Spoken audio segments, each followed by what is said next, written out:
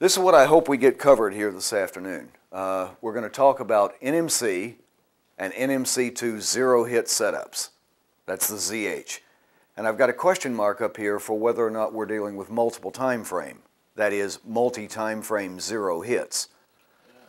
Now, are we talking about simultaneous or embedded zero hits from multiple time frames or from a single time frame only? And then I'm also here mentioning cross-kiss versus continuation, because there is a difference in those signals. You can have a cross-kiss, that is where NMC or NMC2 has been above or below zero for a long duration of time, makes its initial crossover and then comes back and does the zero-hit kiss.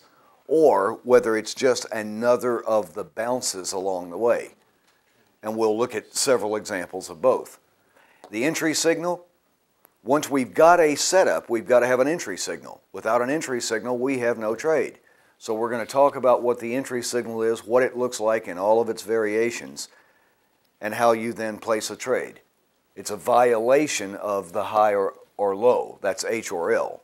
So I'm talking about a violation of the high or low of the bar, which will become apparent as we start seeing examples. Then I talk here about initial stops. And the initial stop is an opposite violation of this high or low. In other words, what we're hoping for, and this too will become apparent when you start seeing the charts, we're hoping we've identified a pivot, high or low, depending on whether or not we're trying to sell or buy. And if that is the case and we've been successful with a zero hit and that's what it proves to be, then our risk is by and large almost always going to equal the range of a single bar. By reducing risk to the range of a single bar, what that lets us do is to choose a time frame that is equal to our dollar risk tolerance levels.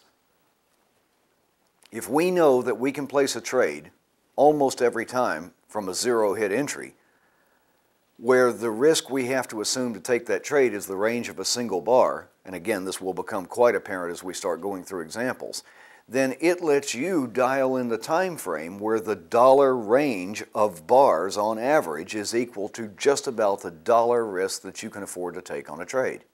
TF is time frame selection to equal dollar risk tolerance. Then we're going to talk about possible bet strategies. I'm not going to get into that right now, but remind me as we're going through this, because this is going to need to be erased in a little bit, remind me to talk about bet strategy and how we can use 3 units here to ensure that many times, worst case, we're going to get out of a trade on the total commitment or campaign that we're using is going to be scratch. We're then going to talk about add-on trades and hidden add-on trades as they relate to NMC and other ocean tools as well. And then some of, not limited to, but some of the supporting information that we can glean from other ocean tools that help us on the selection of these zero hits include these. NMM ROC stands for rate of change slingshot. That too will explain. Another is the NMS and its relative position to one or both of its ocean moving averages. We looked at NMS yesterday. We have not looked at this rate of change, but we will. And whether or not NMS is supporting the buy or sell being delivered to us from an NMC or NMC2 zero hit with an entry signal. Thirdly, we're going to look at ocean moving average support and resistance at the time of the zero hit to see whether or not that is also adding to the validity of the trade, and whether or not at the time of the zero hit there might be a band pinch taking place from the ocean moving averages and their standard deviation bands, which might help increase the likelihood that the size of the trade is abnormally large if we're coming out of a band pinch, for instance. Not only more ballistic and faster with more velocity, but also larger.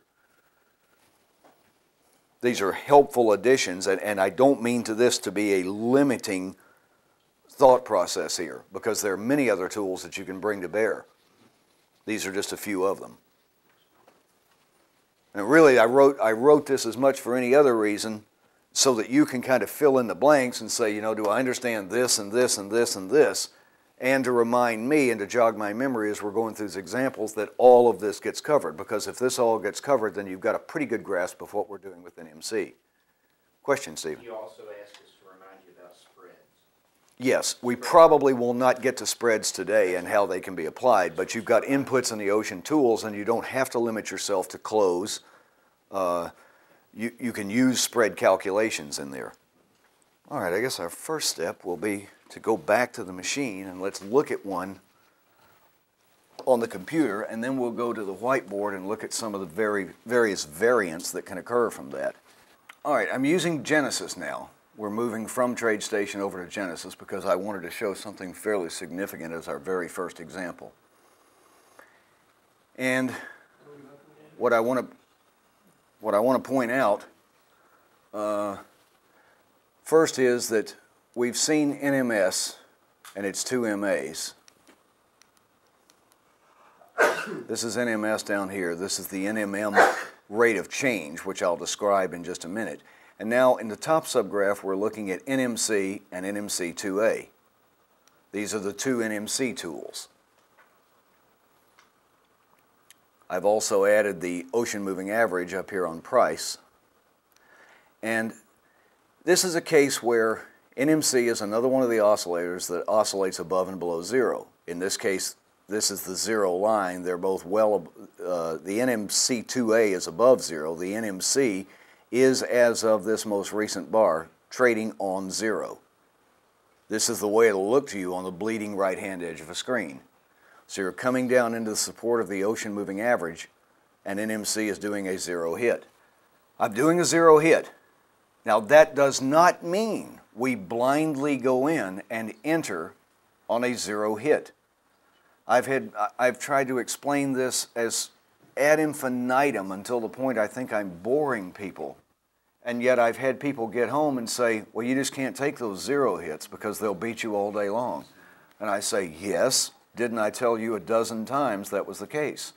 You know, you've got to trip an entry. The market has got to prove to us it's moving in the direction that we anticipate that it's going to. So here is a zero hit taking place. Now, on the next bar, notice that NMC now bounces off of the zero line. It could have remained on the zero line, but in this case it bounces off of the zero line. On the zero hit bar right here, here's what's going to happen to us. We're coming down, NMC has been above zero and does a zero hit. At that moment, the high of that bar becomes our potential entry price. This is not the only way you can trade this. This is one of the ways I suggest you begin learning to trade it. The high of this bar becomes our potential entry price. Now on the next bar, NMC can do another zero and just make a flat line. In the event that that happens, what typically is going to occur is one of two things. Either this high is going to be violated or it is not. NMC could also move up off of the zero line and the same situation could occur. The main thing here is if we make a lower high and NMC has not negated the trade by dropping below zero, and this is important, if it drops below zero, the potential for the trade is now negated. That was simply a crossover, not a zero hit with a bounce. This initial zero hit bar's high, if we're above zero, we're looking at the high for a buy signal. Conversely, if we were below zero, we'd be looking for the low violation for a sell signal. But in this case, we're looking at the high for a possible buy signal. Now, if NMC does not negate the trade by dropping below zero, we're going to, and we make a lower high on the next bar, we're going to move our potential entry price from this bar's high to this bar's high. Now, under a scenario like that, as soon as we take that out, the entry is the high of that bar. Another variant that could have occurred is NMC is still in a position to support the potential trade, and we make another lower high. We're not concerned with the location of the lows, only the highs. We make another lower high. NMC still permits the trade. If that were the case, as soon as we take out that high, we have a valid entry signal. And this is really important because let's say this close were way up here on the zero hit bar. I don't want to enter there because I'm already underwater. And in fact, it's very possible that I do something like this, NMC drops through the bottom, and that occurs. I never had an entry signal using this rule. And we're going to see multiple examples where this rule will keep you out of a lot of trades that otherwise would have tripped you in. What was the rule? 3 bars only? No, as long as NMC permits the trade. As long as NMC stays above 0, the 0 hit is considered open and valid. Okay. Open and valid. Okay. All right, on this chart, I'm doing a 0 hit right here. Given the rules that I've just described, and that bar occurs, did I get an entry signal? The high of this bar, and I don't know whether you'll be able to see this or not, but up here in the corner, it's actually available here in the data window as well as up here. The high of this bar is 904 even. The high of the next bar is 888.90. If I don't have a valid entry already, and we're sure I don't, is that correct? Yes. Where would the entry be for the next bar? The high of the next one. 88.90, right? Did I get an entry now? Okay, so we're now long this market from 88.90. Notice that the open of this bar right here on the end was within the range of the potential bar that was going to be our entry tripping bar. Had there been a gap there, potentially the risk and reward would have been stilted, which I'll describe in just one second. And we might have passed on the trade simply because of that kind of price activity. At the time we take this trade, the stop, and I need to go back to the whiteboard again, at the time of the 0 hit, this was our potential buy stop. The next bar made a lower high, so that becomes our potential entry price.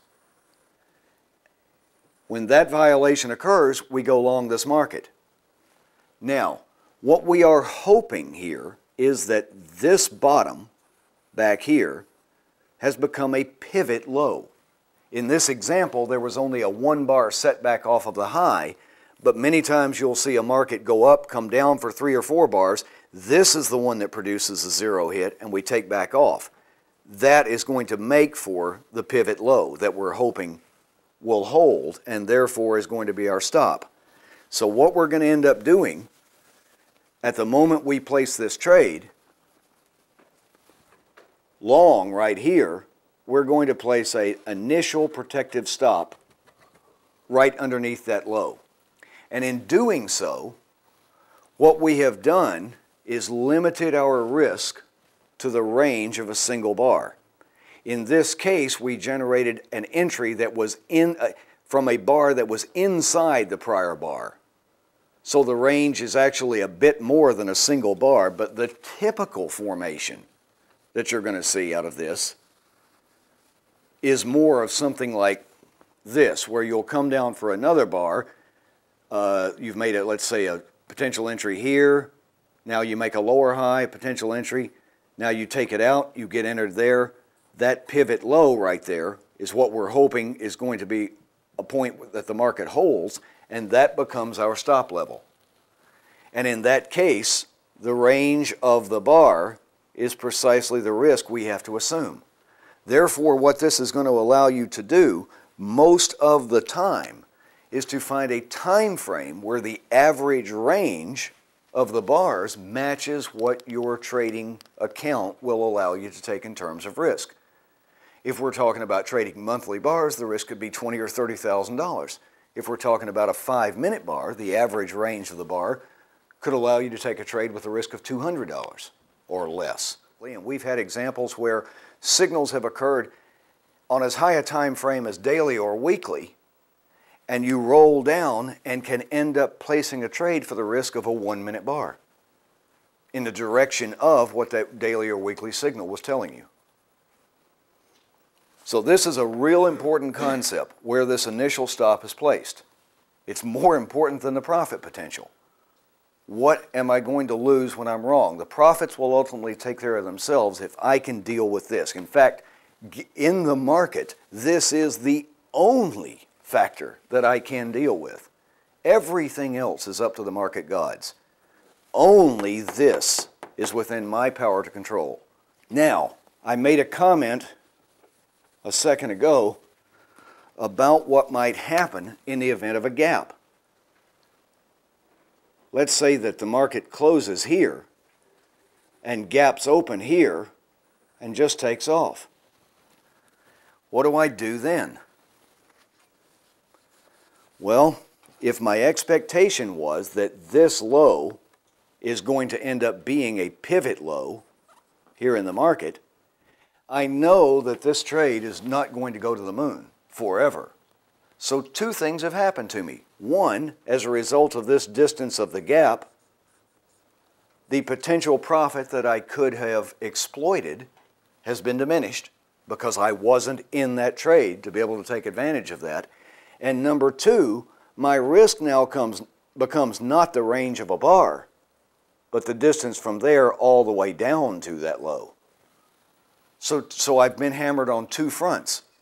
One, it's taken away profit potential from me when a gap occurs, and second, it's added to the risk I have to assume to take the trade.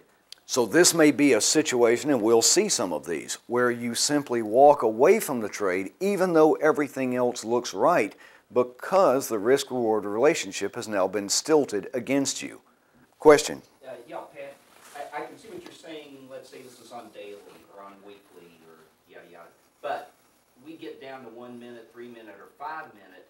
That gap, while it exists, may be a very small amount. So then what do we do? That's correct. The question was, at very low time frames, should that negate a trade? Now, obviously, if I'm looking at a gap like this on a 1-minute bar chart, and I'm taking this because of a weekly signal, I'm not going to let that be enough to put me out of the trade. Right, I'd take it. Yes, Yeah. I mean, you've got to use some common sense here and ask how much profit potential exists. See, that's the beauty. If I'm dealing from a weekly chart, the profit potential is probably 30 times greater than it would be off a single time frame of, say, 1 minute. All right, we're back looking at our example now. We're dealing with the Dow Jones Industrial Average. These are yearly bars. Every bar represents an entire year of price action. And in this example, this is the year ending December 31st, 1974. This was the first buy signal of the bull market that began 30 years ago. Wow. Wow. Oh, man. Jeez. Now, we entered that market, remember, at a price above $888.90. Here's where the bull market that we all know and love took off from, which was 1982.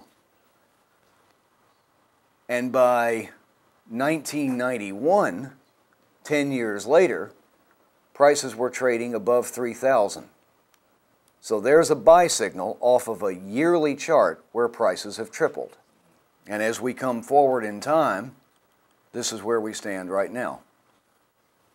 Interesting. So the first and only, given the data that I have right here, that there isn't enough data from yearly bars to get a lot more, but you had a buy signal from a yearly bar out of NMC in 1974 to get long at 888.90 with an initial stop at the low of that bar, which would have been 570. That's a huge risk, of course. But in exchange for the fact that the market has gone up 12-fold from there, the risk-reward was excellent on this trade. Now, we'll get into some of the specifics here about other formations that we like about this trade. At the time of this zero hit, and notice by zero hit out of NMC, and I'm looking right here on the chart, notice that we can see the value. NMC is 0, and the standard deviation calculation will always, if NMC is producing a zero hit, the code has been written such that the NMC calculation will also be 0 as well. And that's what produces that little sawtooth in the standard deviation dash line that you see. First point that I want to make about this, well, you tell me. We'll see whether or not yesterday's lessons worked out. We talked about the moving average yesterday. Are prices finding support from the ocean natural moving average shown in magenta? The fast ocean moving average is in green, and it's just now being able to plot because there wasn't enough data prior to that. Again, these are yearly bars, but there wasn't enough data prior to that to be able to get a plot from it. So prices have come down to the ocean moving average. We're doing a zero hit out of an MC. Prices are finding support at the ocean moving average. We talked yesterday about the relative position of NMS to its two ocean moving averages. This is not an ideal scenario here, but it's not necessary that it be present. It's just one of those helpful signs that things are likely to work out in your favor. What is nice about this trade is this NMMROC and its location. It's an oscillator just like other oscillators that we've been looking at based on ocean. That is, it oscillates above and below the zero line. What the NMMROC is a rate of change oscillator of NMM. Very short term and arbitrary. We have arbitrarily chosen a 3-bar look back here for NMM. So we're calculating a 3-bar rate of change of NMM. It is not a tool, it is arbitrary and not a tool you want to use for a lot of other things except for identification of things like divergences and of being in an oversold position at the time of a buy setup for NMC or an overbought position at the time for a sell setup out of NMC. And we talked at length about any of the ocean oscillators being above or below their upper or lower standard deviations. In this case, the ROC oscillator is down here below its negative standard, this is the zero line. It's below its negative standard deviation. That is, it is spring-loaded. It's telling us that the market on a very short-term basis is spring-loaded for a move to the upside. Conversely, by the time we get over to this bar right here, it has gone to its upper standard deviation. That does not mean this move is over. We're using this tool primarily to tell us whether or not we have a spring-loaded slingshot position from this oscillator at the time of the zero hit, which should imply an accelerative move coming out of the hole for a buy signal. Vertical cursor is right there at the time of the zero hit. There is another bar that has yet to provide an entry, and it is at its lowest point. It's 2 standard deviations. You have the ability to alter that as you choose. Now at the time where there finally is an entry, the rate of change tool has turned up. And again, it's not cast in stone that you must use this. This is another one of those confirming pieces of information that's quite helpful.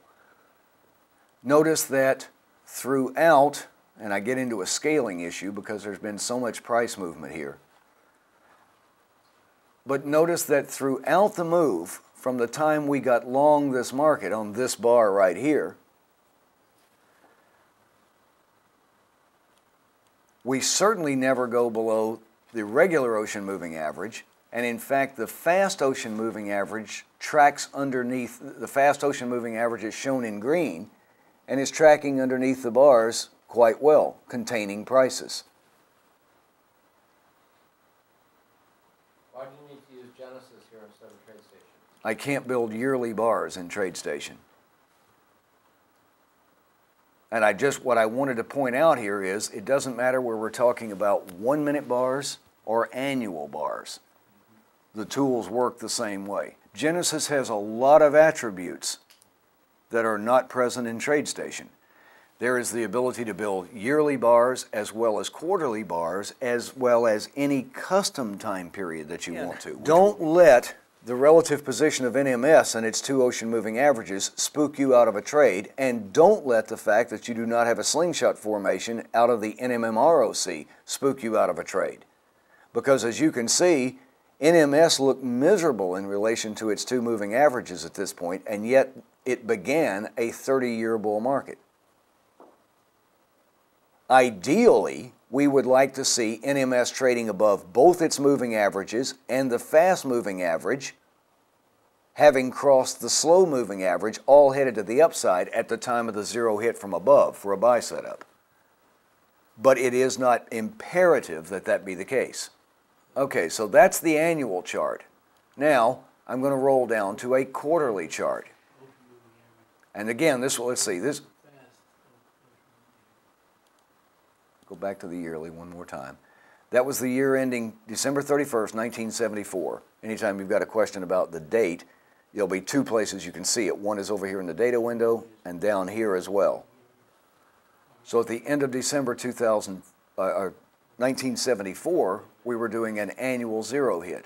Now I'm going to roll down to a quarterly chart. Here's the way the quarterly chart looked the end of December 1974. Now your NMCs were not giving you setups here.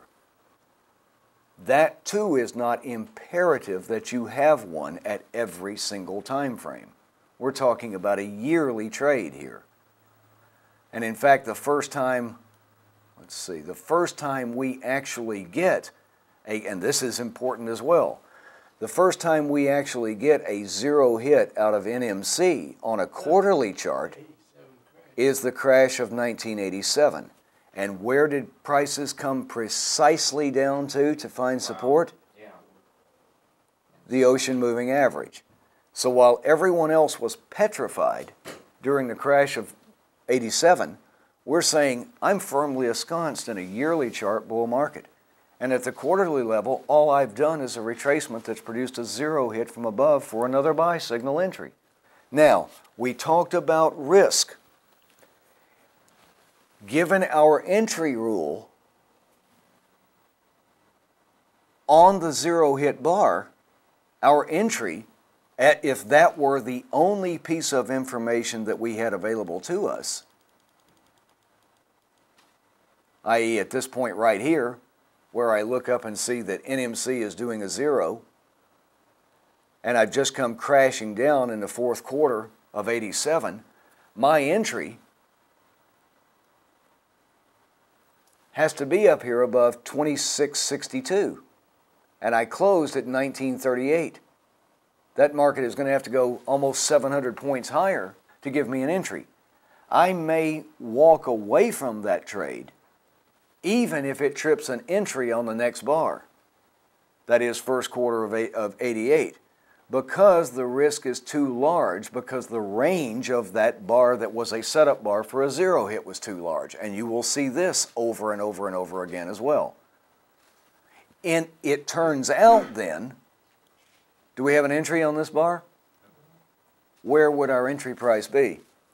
At the high of that second bar. High of that bar? No. Well, the next one, this one. Everyone agree that the high of that bar is 2110 and would be our entry price for the next bar? And if that were the case, where would our stop be placed?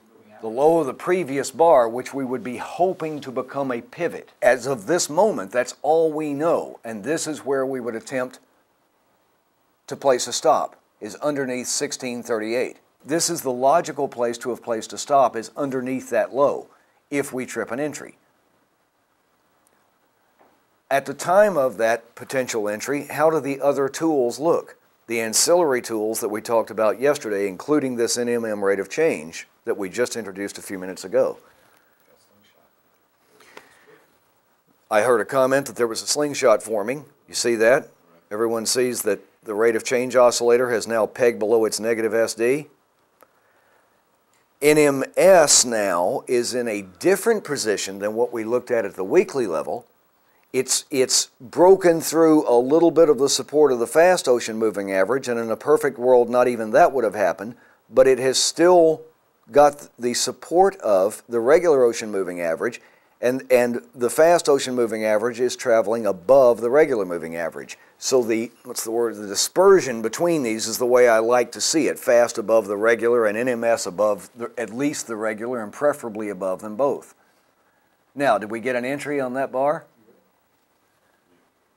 Since we took out the high of this bar right here at 2110, we're now long this market with a stop underneath this low of 1638.